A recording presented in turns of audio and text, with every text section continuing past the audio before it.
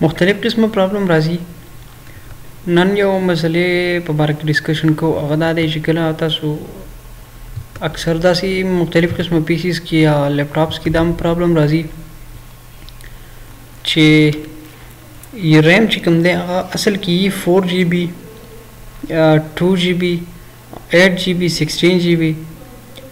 نو په دغه کې مسله دا راځي چې ځینې پیسیز کې دا یوزیبل ښایي، مطلب 2.3 یا سمثینګ یا 4.2 یا 1.9 یا 3.43 وغیرہ وغیرہ دا یوزیبل شو کیږي، یا 7.1 7.3 7.9 8.16 جی بی کی چې کمی پاک یا 13 وغیرہ وغیرہ. نو دغه یوزیبل شو کیږي. دی اصل کې وجه دای اصل کې مسله دای چې کله هم داسې پرابلم راشي او هغه تاسو د ریسال کولو لپاره تاسو مختلف قسمه ویډیوز ګورئ په یوټیوب کې. خو کوم ما ویډیوز وکړې نو د هغې مطابق زما په سیسټم کې څه چینجز رانل، مطلب هلته کې هغوی دا وایي چې تاسو به داسې د ایکان ته راشئ او بیا به رن او په رن کې به ایم ایس کنفیګ ورکوئ او په کنفیګ کې به بیا هغه میتھډ دی هغه تاسو د بالکل الریډي پته ده هغې په باره کې. نو هغه ما اپلای کړه، نو هغې څه چینجز زما په پي سي کې رانو په لیپټاپ کې رانوستو. دویم بیا دا کار ما په خپله وکړو، د هغې د وجې نه زما سیسټم هم ورکینګ هم ډېر زیات سلو کړی و. دغه هم یو پرابلم راتلی شي چې کله اکثر چې تاسو پي سیز لیپټاپس ګورئ یا پي سي ګورئ نو تاسو له د ټولو نه اولنی سټیپ تاسو دا کوئ چې دغه ریم چې کوئ تاسو د دې اکثر داسې کیدی چې بایوس کې څه مسله راغلي، بایوس اپډیټ کول غواړي یا وغیره مختلف قسم پرابلم راتلی شي، یا وینډو ډېر زیات وختي نه وي یا نو انسټالول غواړي، دغه پرابلم راتلی شي. نو تاسو له پکار چې دغه چیک کړئ. دا زګونه انسټال ریم 4 جی بی دی او بالکل ایگزیکټلی دغه 4 جی بی الریډي دی، دا یوز کیږي هم. خو اکثر اوس مسله دا ده چې اکثر پی سی یا لیپټاپس کې داسې راځي چې اخواته اوس دلته کې 3 پوینټ سمثینګ دا یوزیبل شو کیږي. ٹھیک شو. نو د دغه پرابلم ریزالو کولو لپاره اسان طریقه ده تاسو د سمپل وینډو وکئ او د وینډو سره به انشاءالله تاسو دا مسله بالکل ریزالو شي. وینډو ته نوی انسټال کئ، بایوس اپډیټ کئ، بایوس اپډیټ کولو لپاره به سیسټم آن کئ، F2 به کلیک کئ، F2 باندې به تاسو لاړ شئ بایوس ته. بایوس اپډیټ لپاره نوی طریقه یا سمپل بایوس اپډیټر ول ډاونلوډ کئ.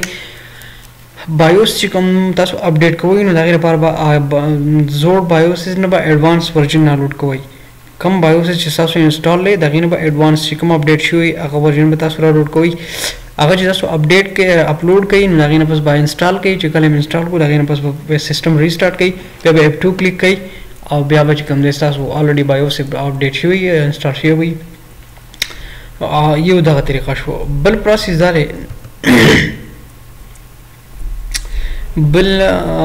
دی چې موږ اکثر چې لوکل چې کوم لیپټاپس یا کمپیوټرز وغیرہ دا چې کوم خرڅېږي نو په هغې کې لوکل ډیسک چې کوم وینډو موږ انسټالو یا مختلف قسمه سافټویر موږ انسټالو نو هغې دپاره دیو سی فولډر سلیکټ کړی او د سی فولډر دپاره سپیس دیو الاو کړی یا 50 جی بی یا 48.2 جی بی دا ول دیو سپیس الاو کړی.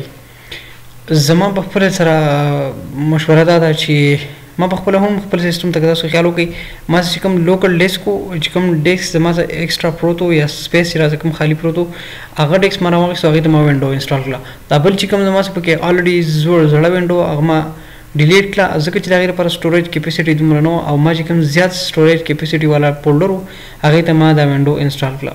په دې کې فایده دا اوس چې کله زه سافټویرز وغیره راډاونډ کوم نو په هغې چې کله انسټال کړم نو هغې چې کوم کیپیسټي وي نو هغه به سیوا وي، نو د هغې د وجې نه به زما سیسټم سلو کېږي نه. بل دا دی یو خو سمپل میتھډ دی، خو الریډي تاسو په مختلف قسمو ویډیوز کې کتلی مي. هغه دا دی چې تاسو ډیوایس منیجر سیسټم پروټیکشن ته راشئ. سیسټم پروټیکشن کې هم سیسټم پروټیکشن الریډي تاسو دا ټول تاسو پروټیکټ کولی شئ. مطلب ای فایل او اف فایل او سی فایل دا ال فایلز فولډر چې کوم دي دا تاسو پروټیکټ کولای شي. دغه طریقې سره هم سیستم چې کوم دی راور کوم ښکلی کوي.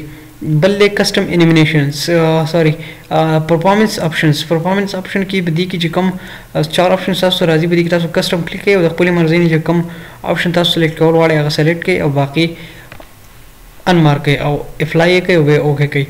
او دې سره به هم تاسو په سیسټم باندې ډېر ښکلی افیکټ پرېوځي. تھینکس، ډېره مننه.